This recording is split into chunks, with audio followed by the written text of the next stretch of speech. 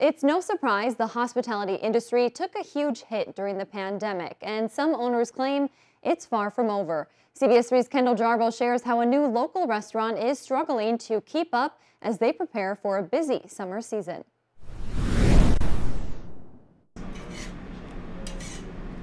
Cooking up delicious food is a lot harder when you don't have the staff. I thought sourcing food would be one of the harder struggles, but really the big one has been hiring people. Tacos, Tacos, Tacos opened in downtown Duluth 3 weeks ago. Since then, restaurant owner Robert Giuliani says he hasn't found enough people to keep it properly staffed. Right now, he has 4 employees, but needs at least 10. Giuliani offers $13 an hour and says he'll pay more if they have experience.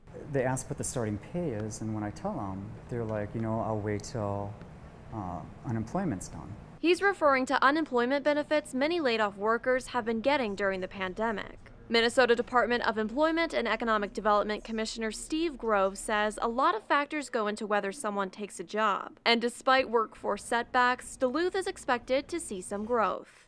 Labor force participation rate is still, going down in Duluth, but we think that'll reverse soon. And with the summer tourism season coming up, we know that's a time of growth for the region, and we're committed to working really hard with partners there to help make sure businesses have the workforce that they need. To connect workers with employers, DEED has a program that directs people on unemployment insurance to available jobs. There are actually a lot of good jobs available in our market right now, and many of them don't even require an advanced degree or specific training. They will train you on the job, which is great. Giuliani knew opening a restaurant would be difficult, but didn't expect a staffing shortage. I just want to make sure that everybody that comes to Duluth is taken care of, and we give the hospitality that Duluth is really known for. In the meantime, he says service might be a little slower, but the tacos are worth the wait.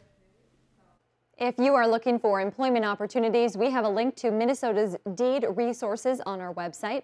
By the way, Minnesota's unemployment rate was at 4.2% in March. That's down from 4.4% in February.